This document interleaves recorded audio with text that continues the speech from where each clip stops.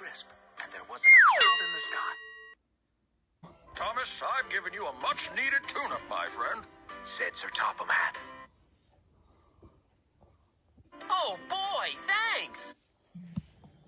Now, as soon as I put your brakes back in, you'll be as good as new. Why am I rolling? Am I moving or the trees move? What'd you say about my brakes? You took out my wheels? Holy cow, I can't stop! Clearly, this is why I don't have real friends.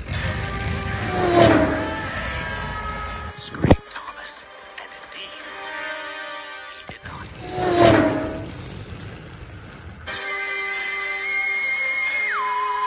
All right, talk to me. Well, it seems Thomas is out of control and we can't stop him. Why can't I stop?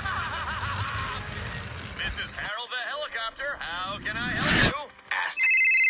Harold, this is Control. I need you to shoot at Thomas and derail him from the track. Shoot at Thomas? Why, I couldn't. Thomas is my friend. Well, your friend is about to crash head first into a nearby town. This is why I never work with talking machines. Well, it's like they say, never send a smiley helicopter to do an action star's work. Nobody says that. What's his cargo? Pardon? Thomas, his cargo. What's he carrying? Oh, nothing too dangerous. Pillows, soft cheeses, a nuclear bomb. A nuclear bomb? And soft cheeses? Sheesh, were you even listening? All right, come on. I've got a train to catch. Oh, that's just terrible. I like this scene, McQueen. See, man? It's good to travel the world.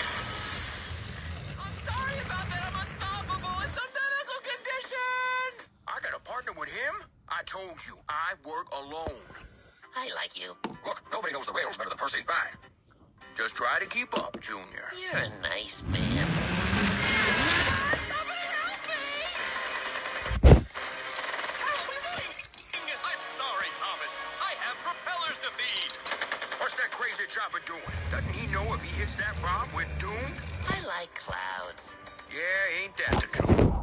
You know, you and I are so different after all. I see Thomas. Step on it. Thomas, we're coming! Hurry!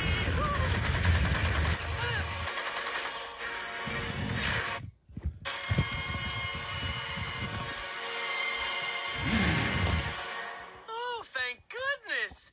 If you hadn't stopped me, I would have crushed the little town of Strawberry Shortcake.